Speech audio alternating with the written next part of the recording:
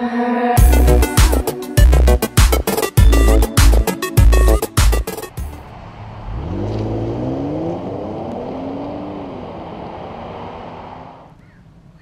and welcome to another review. This time I'll be reviewing this 2011 Audi Q7. I'm probably going to do the exterior portion really quick because there are wildfires probably a couple hundred miles away, but the smoke is really bad and I do want to protect my lungs. And since this is the S-Line Prestige package, it does have the optional 21-inch wheels. And they look great behind these Brembo brakes, the 6-piston front, 4-piston rear. The gas mileage is 16 city, 22 highway.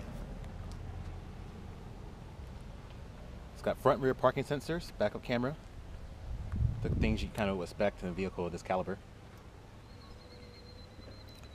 Let's make way to the inside. And I shouldn't have to go over the smart key if you're familiar with it.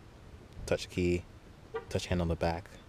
This lock, and I'll cover it anyway, just in case. So I have the key outside the car right now. Press once to lock. Give it a second. Touch hand opens up. Lock. And that's on all 4 doors as well. Each door has its own sensor, which is handy if you have small children and you don't have to open the driver's door first. You can just go straight to any door you like. The hatch, even with the doors locked, the hatch, all you do is touch it, the little soft button up here, and to close it. And like I said, the car is still locked. Closes, and you get a confirmation beep to confirm the car is still locked.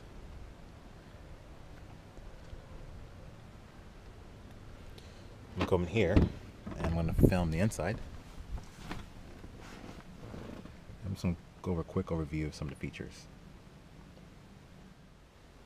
So we have traditional start engine and a separate button to turn the vehicle off. There's also a key hole here, so if you want to turn the car on that way you can.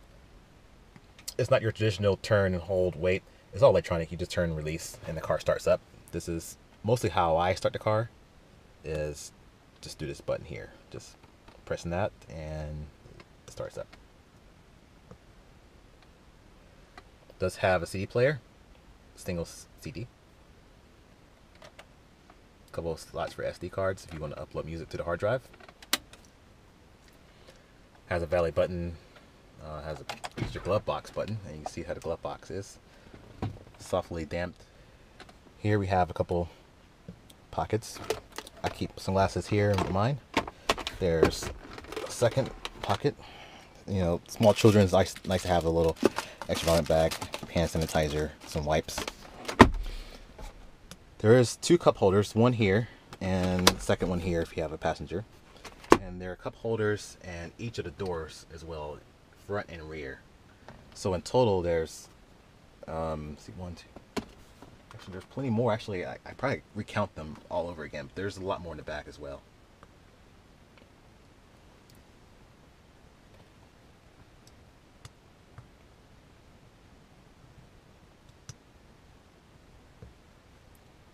It's got memory seats. It's got child locks, power folding mirrors, heated mirrors, blind spot monitoring. And I like about this blind spot, it is the, even with 2011, this blind spot system is advanced in some of the 2017 cars that I've driven, 2018 cars, because it will give you an advanced warning if cars are approaching quickly from behind, even if they haven't reached your blind spot yet. I feel that does have its advantages because even though the car is not your blind spot, if they're coming up pretty quick, you'll get that advanced warning. But your passengers won't be able to see that light. And when the car's approaching, you just get that soft light. That's all you have.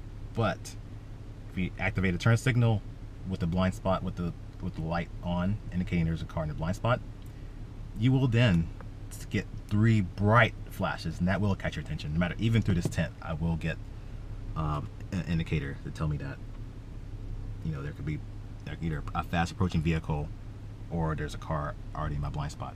It's got automatic headlights, fog lights, and these headlights are fully automatic. And what I mean by fully automatic is this car is smart enough to determine what the ambient light is outside. However, if your wipers are on, say for example you have rain sensing wipers, so the rain sensor is detecting rain, wipers are on, and the system would activate the headlights. And if it's still bright enough outside, these ambient lights in here will not illuminate. It'll keep everything off, because I can still read it. So everything else inside the interior will still be, as I say, off. But just the exterior lights only. The car can separate what needs to be happening at certain times. So I'm going to start it up here.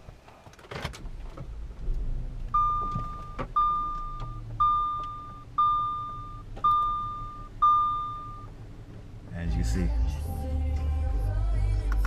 I have the B&O sound system, and the sound system really kicks because it's 1,000 watts, and the bass is probably the crispest bass I've heard in a car. It really is more felt than I would say heard, but it's there, and it's the clarity of the sound system. It's probably the best, one of the best ones I've heard in a car. And it's got paddle shifters. This is not a DCT transmission by any means. This is when Audi first switched to the 8-speed, which they're using now. It does have adaptive cruise control, as well as 4 collision warning. And this is your standard like cruise control menu. So if you have the cruise activated, there'll be a ACC available here, and it'll tell you when it's on, your set speed, and if there's traffic in front of you. If the vehicle is detecting traffic, you'll see that indicated traffic here. And it gives you kind of markers to know where your distance is set and how close you are approaching to that vehicle. Once you become within that certain range of that vehicle, the Audi can apply brakes to maintain that certain distance. If, for example, the traffic does slow to a stop, this Q7 can actually brake itself and come to a complete stop. And for, like I said, for 2011, I feel like this was really advanced. If traffic is stopped more than, let's say like 3 seconds, you have to resume the cruise control yourself manually, and the car will then resume speed. It's got heated and ventilated seats. Has 4-zone automatic climate control, and since it has the warm weather package, it does have the 4-zone climate control as well as the ventilated seats and the deep tinted panoramic sunroof. So you get the panoramic sunroof as an option, but with the warm weather package, it darkens. This is a really deep tint on this. And just to show you here, I'm gonna open the sunroof, and to open it, you just turn the knob to your desired level of openness. So if you just want it all the way open, you just spin the knob all the way to max. So which I'm gonna do now, and the sunroof didn't open. And I can turn it more manually to, because there's just deep tint, you just hold it there and it'll open all the way. But this is the preset here, which is supposed to, that it stops at, and I think that's Audi setting that thinks that is probably the best to minimize the wind buffering at highway speeds. Close it, just put it back in the closed position, and tilt it up if you want extra ventilation. And the rear has its own as well. The rear unfortunately doesn't open, it just tilts, so you hear it. And as you get a red light indicate, tell you that it's actually up, because it would be unfortunate to actually leave that up in a car wash. And I'll climb back there in a second and I'll go over it with you guys in more detail. Reading lights. It does have this feature here, and you have this for extra light blocking.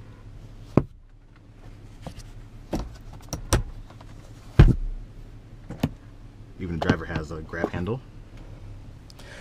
And what I like about this feature here, when I show you the child lock, it's either left or right.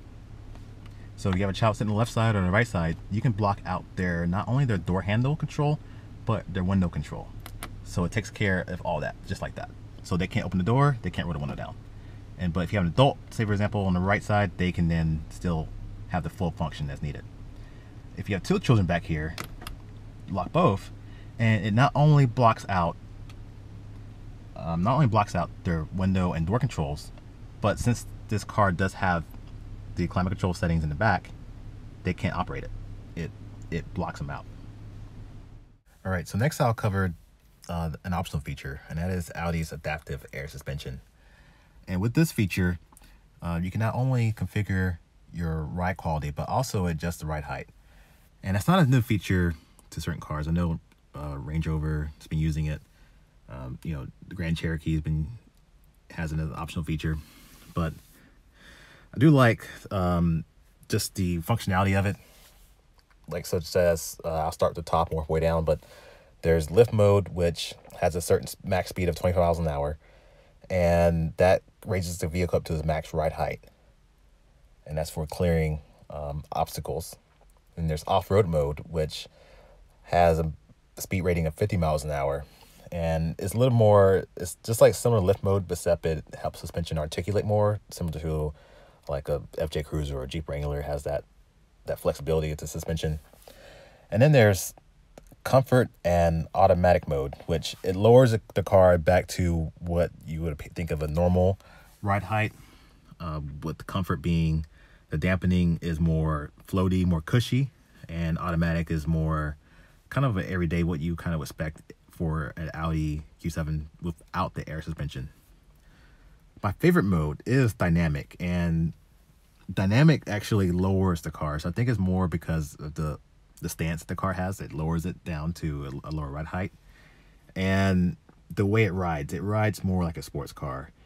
It does have a firm ride, and it kind of gives the car almost like it's impersonating a sports car, but it obviously the laws of physics apply. You know, this is a 5,000 pound SUV. It can't corner like one, but it does help the driving. It does make it a little more enjoyable to drive.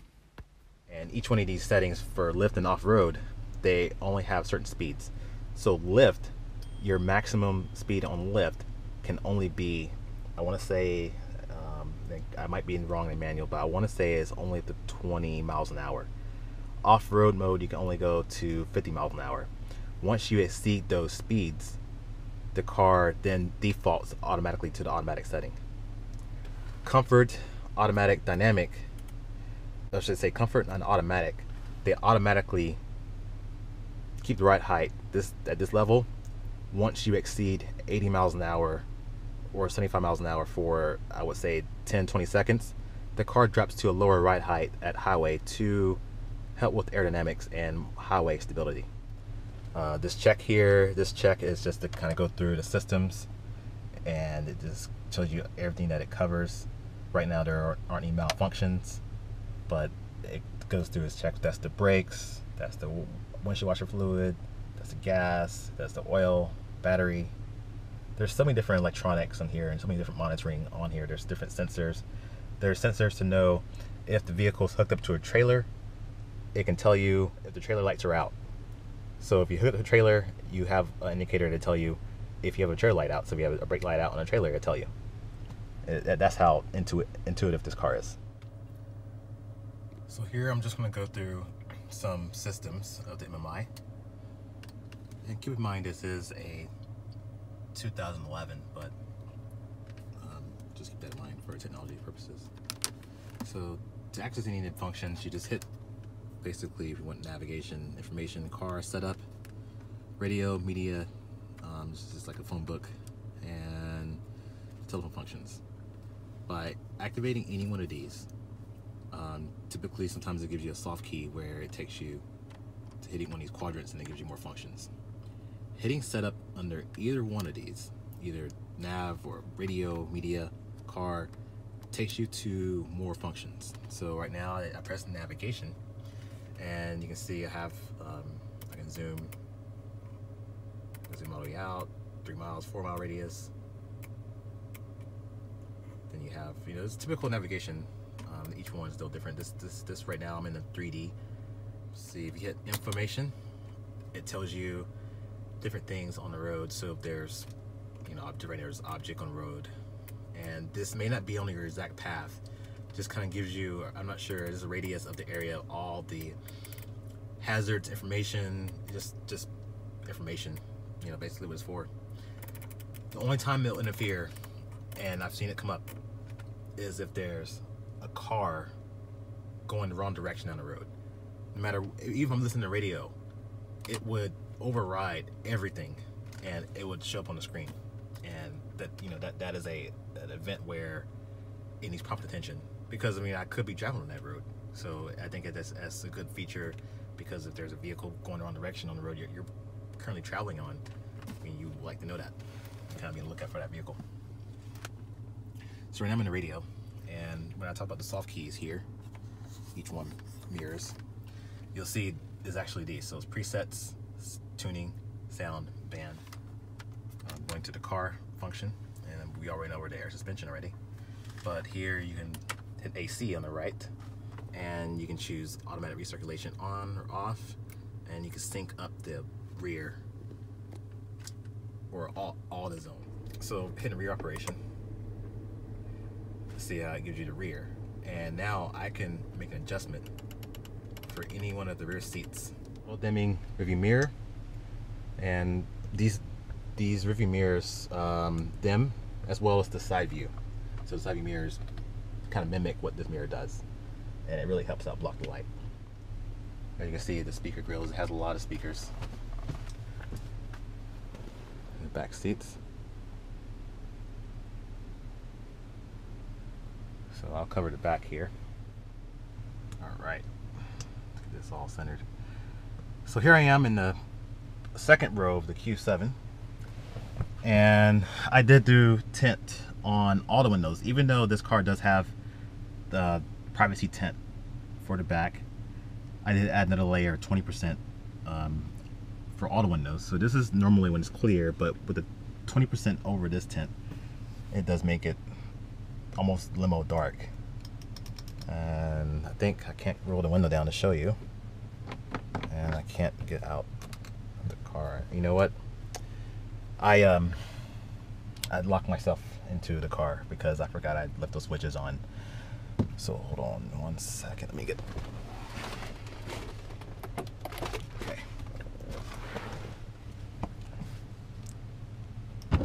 So you can see just how deeply tinted this car is. And with the warm weather package, you do get the sunshades for the rear. So it can pop up with this, and you get one on the very back glass as well.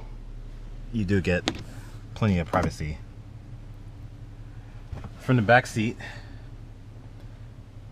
you can see how much room I have. Like I said, I am 5'8", and I'm sitting behind myself where I normally sit in the car. And I have plenty of room to sit comfortably. And I can add more room by scooting this chair back. And now, if say for example there's a larger adult back here, they have room to kind of stretch out. I mean, there's plenty of room. Let's see, and this will show you the climate control.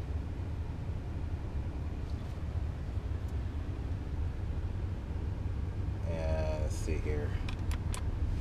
There we go. Heated seats.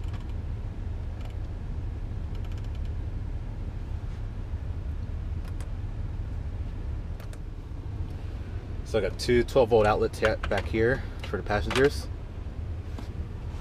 There's cup holders, and there's cup holders in each of little, just like the front.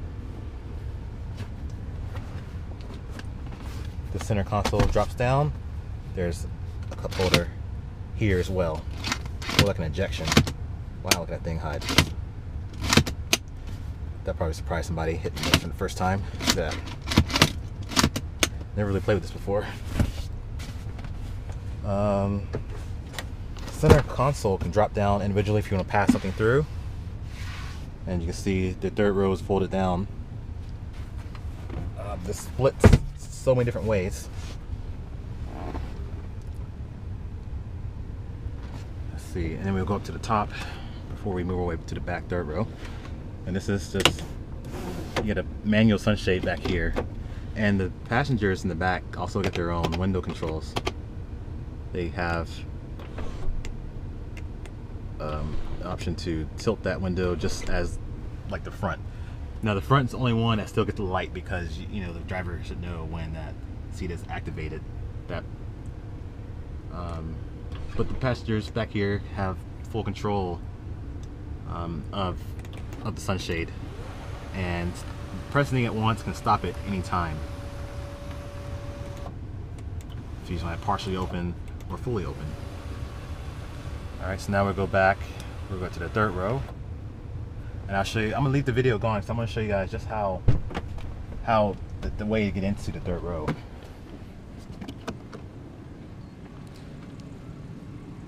Actually, before I do that, let me get the cargo mat out. So later in the video, I'm gonna cover just how many suitcases I can fit back here, like I did in the Corvette video, because you know this car, obviously people when they haul stuff, they want to know how much room. And you know, you could spit out the figures of the, you know, the cubic feet in space, but realistically, I want to show exactly what that means and what, as far as that translates in suitcase and cargo.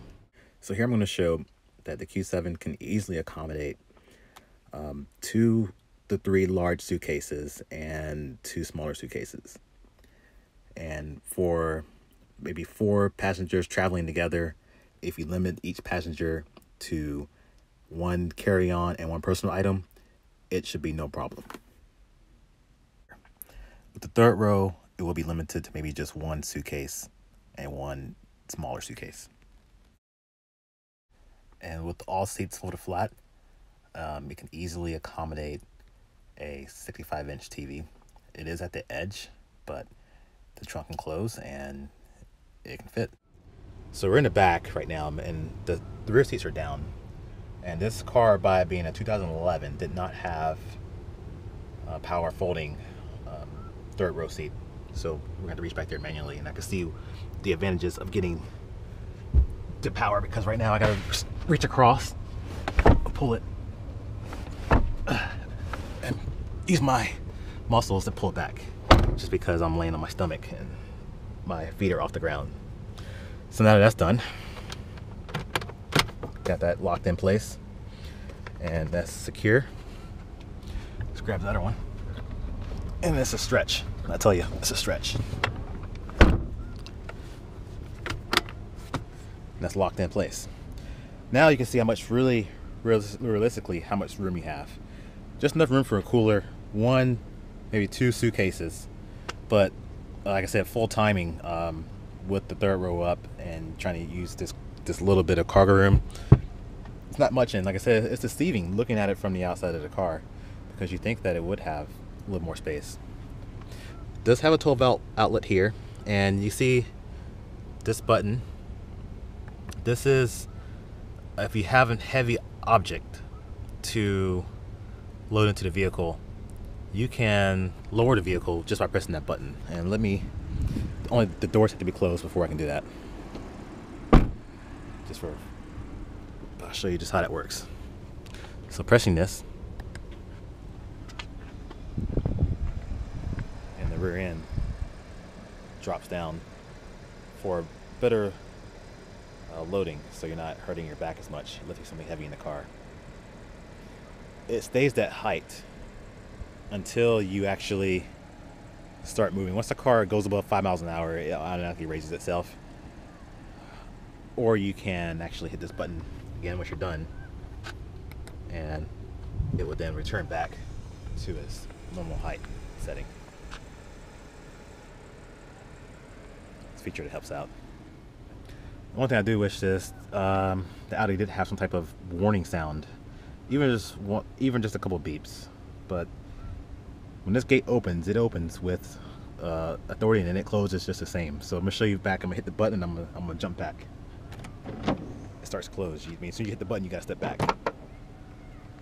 And if you're opening the gate, the same thing. Hit it. It's coming at you. There's no delay. No delay. So I'm gonna climb back to the third row like I told you guys, and And the third row, to activate the third row, is kind of similar to what you do in the car. Just pull up like this to like a coupe, slide it forward. There's some kids' toys that I probably lost. Climb myself into the third row and pull it back. And it's tight in here. It is tight. There's some cup holders if you want it, and this is actually where my cargo cover sits. The locks in place here, so they use it as a small little cup holder. There are a couple air vents, and I guess to help with the claustrophobia back here, you do have a little sunroof, little window, because right now I'm feeling really claustrophobic in this thing. It doesn't feel as roomy as that 2017 Audi I reviewed. And to get out, similar fashion, pull up on this and you roll it forward and you can get out. And let me try again. I know with the other Q7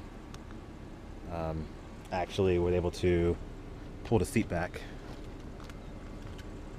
So let me see if I lock it back at a different place. If I pull it forward, let's try to get in again. Climb back here. Let's see if I can get myself more room.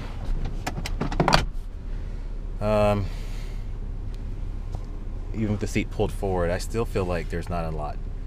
I'm feeling like I can't tolerate this no more than, I'll say, half hour. All right. So hopping out.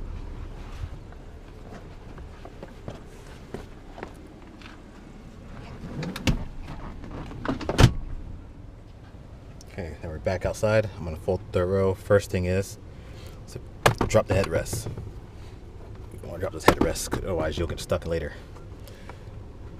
Then you can drop the third row, and it's easier to let them drop than to try to stretch it down later, and you have your room again.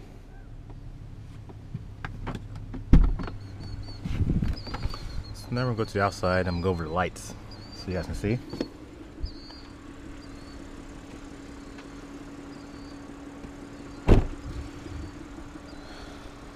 And new for 2011 is when they first switched to their LED daytime running headlights. Which I would say headlights, but they're more just the accent lights. Does have headlight washers, which is with the Prestige trim. This light here is a cornering light, so depending on if the switch is in automatic, left or right, turn to the steering wheel at low speeds, illuminates a light coming out this direction or that direction to help you see on certain corners, some dark corners.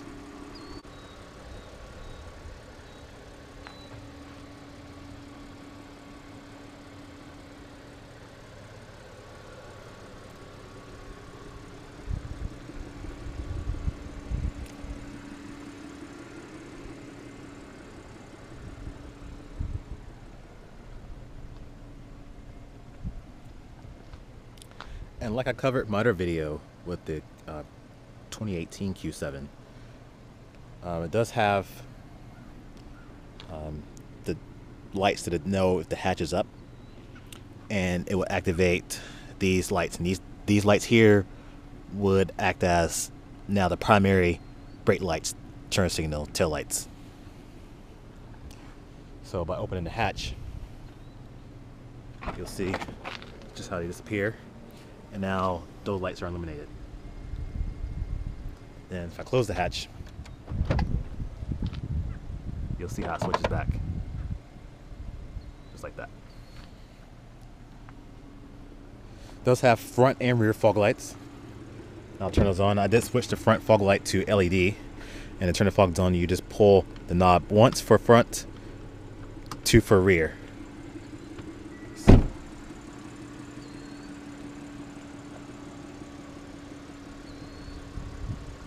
Like I said, these fog lights are, I put LED bulbs in these.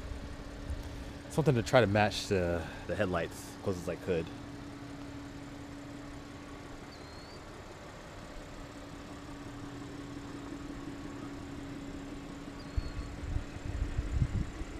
I'll show you the rear fog lights. And the rear fog lights are here. You got each one. And if you don't know what rear fog lights are for people coming up behind you to see you in dense fog. They look like brake lights, but they're not, because these are the brake lights here.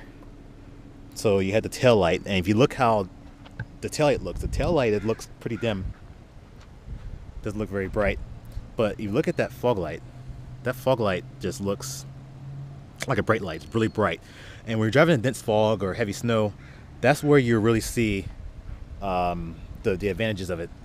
I do sometimes come up on cars on the road during just regular night driving, and I don't know, people that know that the rear fog is on, but you'll see some cars like the brake lights are on, like especially like Mercedes Range Rover. You'll see people might accidentally turn them on, but that's typically the only time you should really use it is like heavy, low visibility times, snow, fog, dense fog, just so people can see it at a far distance. And I'm gonna go back actually to show you just how you see how bright those lights are. And I don't know if you can see, but just how the tail lights, you can barely see them, especially in daylight, but nighttime fog, definitely you would see it. And one more time with the lights. This time now I'm showing the LED turn signals, which again, from 2011 up to 2015 is where they had the LED turn signals. Like I said, I did have the Laminex covers over the lights. I did with I think I did the color is gun smoke. I didn't want to go too dark. I just wanted to get rid of the bright red.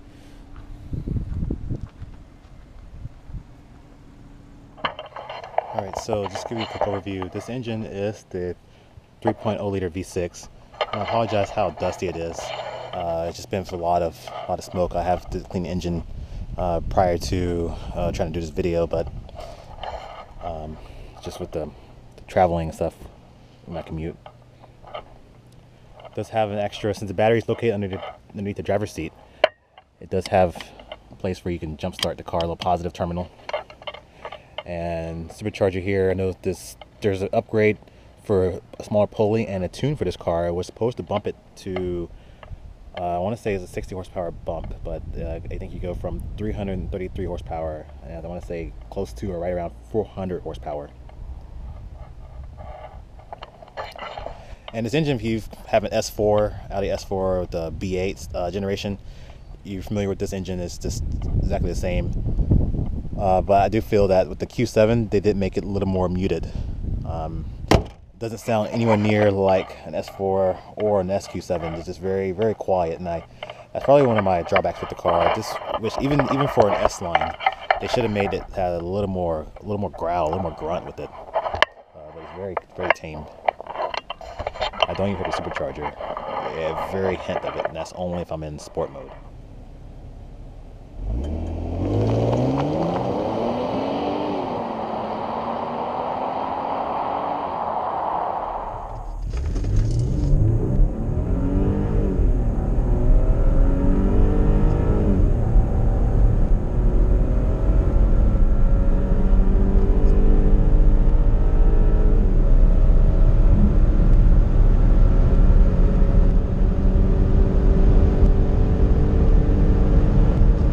Well, this concludes my review of the 2011 Audi Q7.